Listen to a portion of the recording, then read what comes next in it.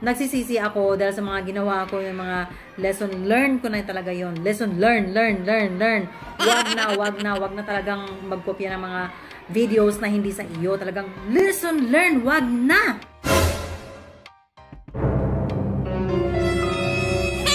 갑자기 내게 나타나준 너 난 아무 말도 할 수가 없었지.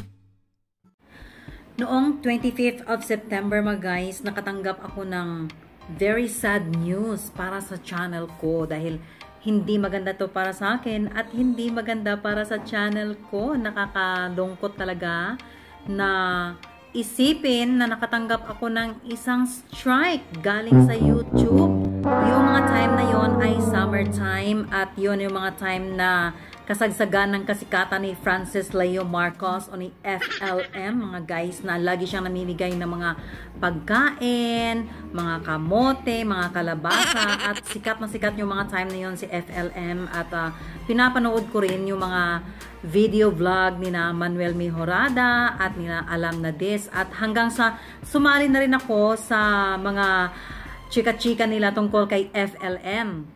At saka yung mga time na yon ay nagbabasa rin ako ng mga articles about kay Francis Leo Marcos, at sinundan ko rin si Sir Manuel Mejorada at siya yung nagsisearch, parang siya yung secret agent ni Francis Leo Marcos, mga guys, hanggang sa pina-aresto or hanggang sa na-aresto nga si Francis Leo Marcos. At yung mga time na yon, sinusundan ko rin si Alam na This. Nag-subscribe ako sa kanya yung mga time na yon. Pero ngayon, nag-unsubscribe na ako.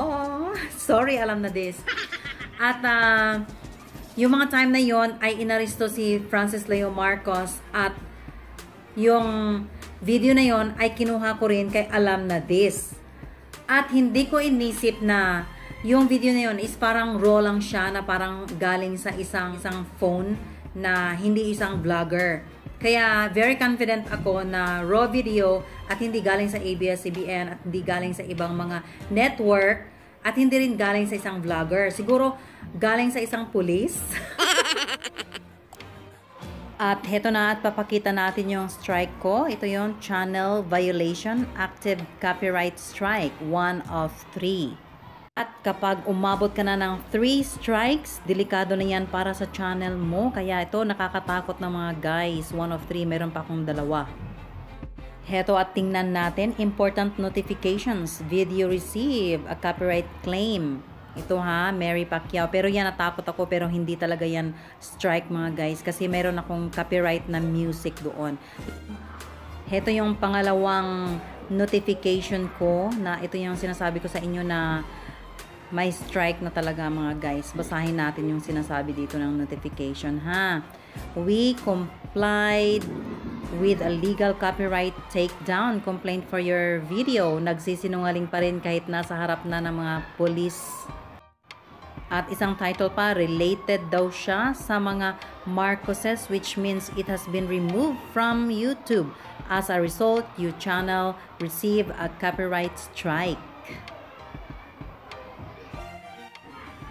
At ito naman yung mga copyright na kinopya sa mga video ko, na kinuha ng mga vloggers din na kagaya ko, na hindi rin malalaking mga channel, at siguro gusto rin lang mangopya para ilagay sa mga channel nila. Hindi naman masyadong kalakihan yung channel nila, pa 1,000 lang to 200, pero yung isa dito talagang kinopyright claim ko talaga yon, at nagkaroon siya ng copyright strike. At gusto niyang i-retract ko, pero hindi ko na alam kung paano i-retract yung mga yon. Kaya yan, sorry na lang din sa mga lahat ng mga give and take lang tayo. Pareho na tayo ngayon, may mga strike na tayo.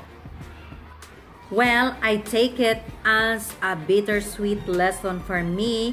Kung sana din ako sumali kina Alam na This at Manuel Mejorada, hindi na sana ako nakatanggap ng strike ngayon para sa channel ko. At alam nyo ba, yung strike na yan, it will take 90 days or 3 months hanggang mag-expire.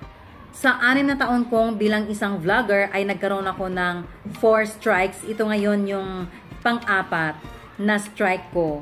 Pero that one is at different times.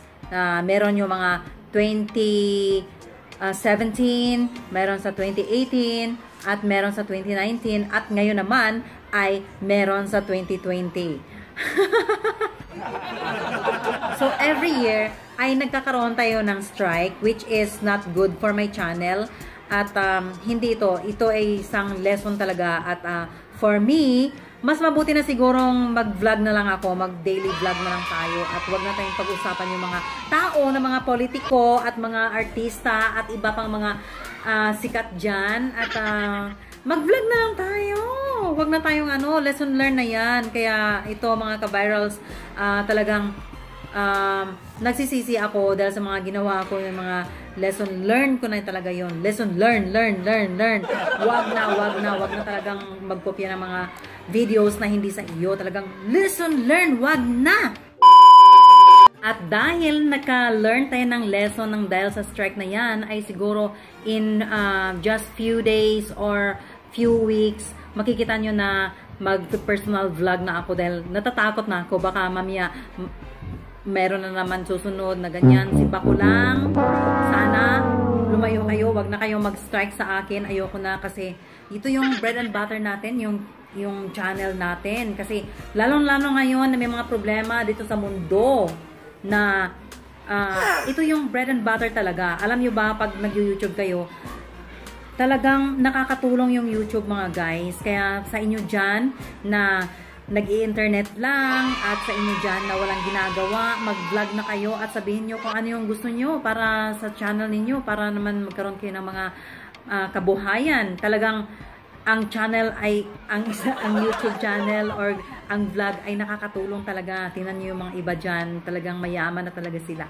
Kahit yung channel ko na ito ay hindi naman sa masyadong karamihan yung followers natin, paminsan-minsan lang, may mga nanonood, pero nakakatulong na rin. Pero ito, dahil nga sa naging pasaway tayo at nangungopia tayo ng hindi na sa atin na mga videos, talagang viral trends, lesson learned na yan sa'yo. Kaya gumawa ka ng sarili mo at totoong ikaw at hindi lang yung pa-voice over at mga picture-picture na yan. Kaya in few days, in few weeks, makikita nyo ang mga videos ko. At lagi, daily na tayo. Papakita ko yung mga videos ko sa inyo, yung mga personal ko na mga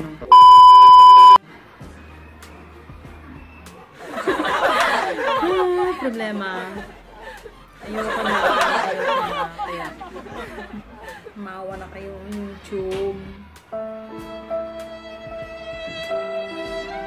It's already like 12 o'clock here in Thailand. Kailangan ko nang kumain.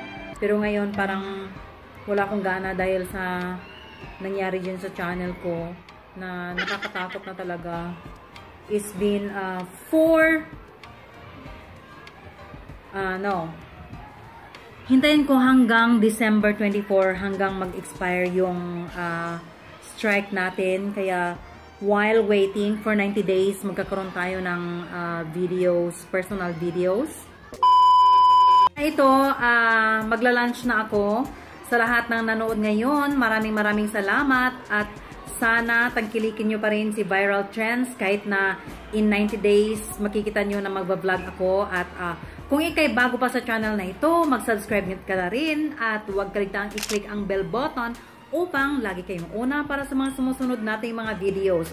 Talagang memorize na yan, palagi yan ang sinasabi ko. Lagi kong sinasabi. And this is Viral Trends.